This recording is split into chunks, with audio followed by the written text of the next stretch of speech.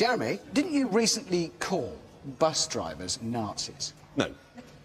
No, you did. You I didn't. You did. I didn't. I said that they were little Hitlers and murderers. Oh, right. Either way, fact is, they're quite cross, and more specifically, their union leader is furious with you personally, and he's gone on record as saying that you should spend a week working as a bus driver under their working conditions for their pay.